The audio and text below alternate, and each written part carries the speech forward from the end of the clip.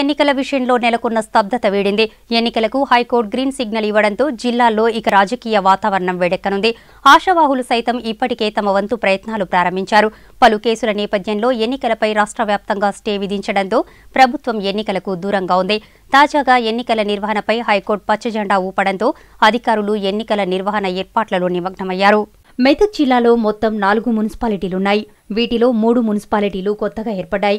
4 మున్సిపాలిటీల్లో కలిపి 75,000 పైచిలుకు ఓటర్లు ఉన్నారు. అయితే ప్రస్తుత పరిస్థితుల్లో ఆర్టీసీ సమ్మె నేపథ్యంలో ఎన్నికలు జరుగుతాయా లేదా అన్నది సందిగ్ధంగా మారింది.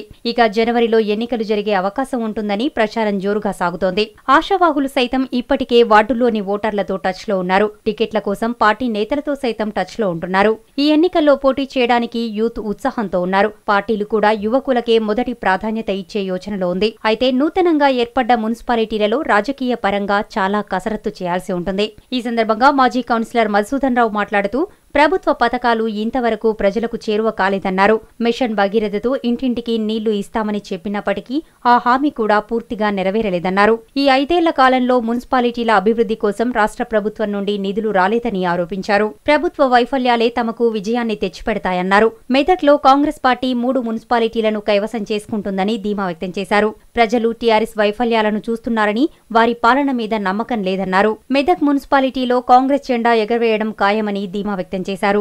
వరకు కూడా మరి కోట్ల రూపాయల నిధులు గ్రాంట్స్ అంటున్నారు. మరి అదేవిధంగా ప్రపంచ బ్యాంకు రుణం అంటున్నారు. మరి ఇంతవరకు కూడా మరి పనుల్లో పురోగతి అయితే జరగడం లేదు. ఇది కేవలం అంటే ఒక పర్యవేక్షణ లోపంగా భావించాలి.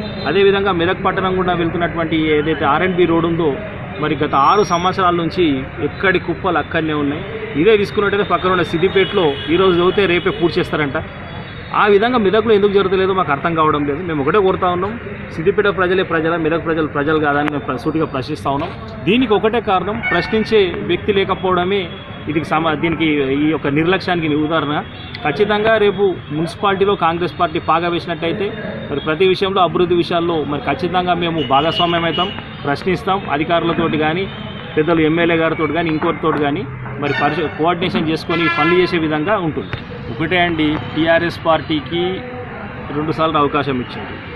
ఆల్రెడీ పోయిన పాలకవర్గం కూడా టీఆర్ఎస్ పాలకవర్గం.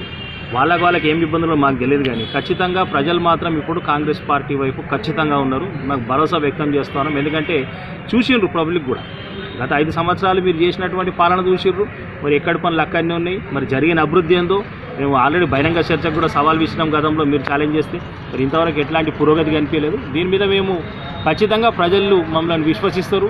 ప్రజల పక్షాన మేము పోరాడతాం కాబట్టి మాకు ఖచ్చితంగా ప్రజల మద్దతు ఉంటుందనేసి ఆశాభావం వ్యక్తం.